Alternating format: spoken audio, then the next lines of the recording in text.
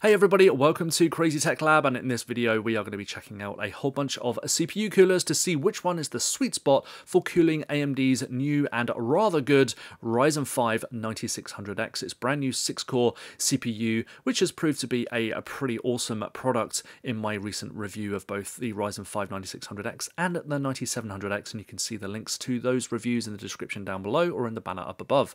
Today though, we're focusing on the Ryzen 5 9600X, and we're going to be using a very cheap cooler, a not so cheap cooler, a standard 120mm fan cooler, a dual fan cooler, and a liquid cooler to see where the sweet spot is for cooling this CPU and whether or not you can actually use a very cheap cooler to save some money, because this processor is focused on a more budget focused system. It costs just $270, which is very reasonable for a brand new mid-range CPU.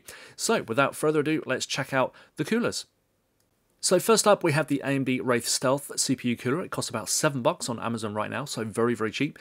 And it did come with some of the older AMD processors. So this one does fit on socket AM5, but it is quite small, so it's going to be questionable as to whether this thing can actually keep our Ryzen 5 9600X cool enough. Next up, it's a personal favourite of mine, the Arctic Freezer 7X, which retails for around $25 and is much more powerful than the AMD Wraith cooler that we looked at just a moment ago. And its fan is larger, so it doesn't have to spin as fast, which means that it is much quieter too. It has a large heatsink, although it's not quite as large as some of the 120mm coolers out there. This thing is only about 100mm wide, but it is very short as well, so you might find that it fits in smaller cases. Next up is the Cooler Master Hyper 212 Halo White. There is a black version of this cooler as well if you prefer that, and these retail for around $30. Now they're larger than the Arctic cooler that we looked at a moment ago because they have a single 120mm fan, so they're a little bit taller, a little bit deeper, but it does mean that they will probably be quieter as well. Now these should be able to run our Ryzen 5 9600X with no problems at all. Next up is the Gelid Phantom Black, and this has two 120mm fans and a very large heatsink, and this retails for around $32–33 depending on where you go. And there is an RGB version, a slightly different version called the Glacier, which I'm going to link to in the description below because that's got RGB lighting and is a little better value. But we're going to see what a dual fan cooler does with our Ryzen 5 9600X.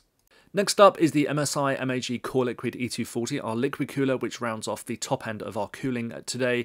It's a 240mm radiator equipped liquid cooler with dual 120mm fans that are RGB enabled and a powerful pump, which also has RGB lighting as well.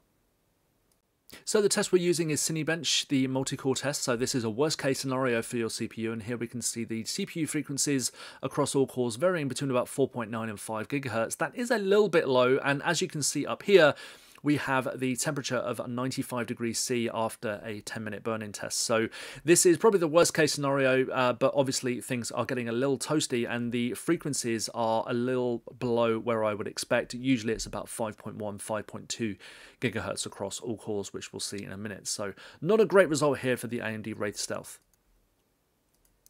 Next up we have the Arctic Freezer 7X, and it looks like the frequencies are a little bit higher. They are sticking above 5.1, going up to 5.2 on some cores, and here as you can see we are around 10 or 12 degrees cooler than the AMD Wraith Stealth, so a significant drop in cooling compared to that tiny little cooler, and the frequencies seem to be a little bit higher as well, which will mean better performance.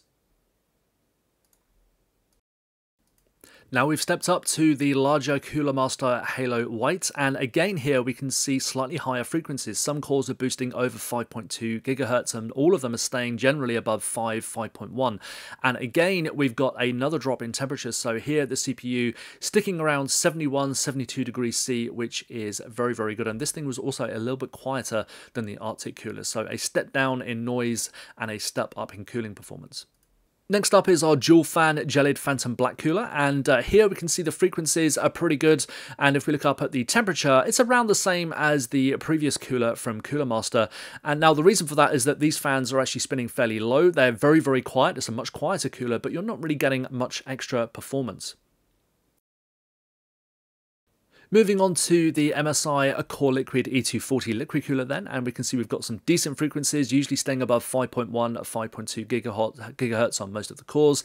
And if we take a quick look at the temperature, we can see why, because we are now finally down below 70 degrees, and in fact this cooler didn't go above 67 degrees during the testing. So if you want a little bit of extra cooling and potentially something quieter, then an all-in-one liquid cooler is worth considering.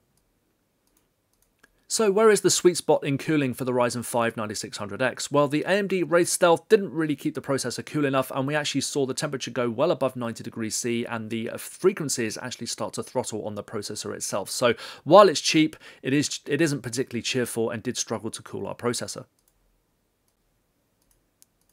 The next cooler was the Arctic Freezer 7X, and while this performed much better than the AMD Wraith Stealth, it still didn't quite manage to tame the processor, and we did see slightly lower frequencies on the processor under load than some of the other larger coolers on test. It is fairly quiet, but you'll see much lower noise levels from other coolers as well. So while it's fairly cheap, I would only really consider it if you find it from well under 20 bucks, or if your case has a very low CPU cooler height limit.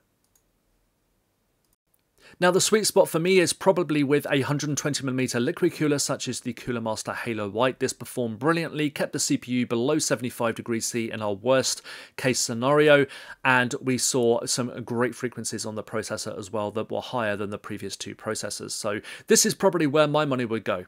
Now, if you want the same cooling as the Cooler Master cooler, but with slightly lower noise levels, you might want to consider a dual fan cooler such as the Gelid Phantom Black that we've got here, or the Gelid Glacier Black, which has RGB lighting. So here you've got more fans, a larger heatsink, so those fans can spin at lower noise levels. However, you're not really going to get that much extra performance, if at all. We didn't really see much benefit here in our testing, but there are dual fan coolers with more powerful fans that will probably shave a few degrees off those temperatures.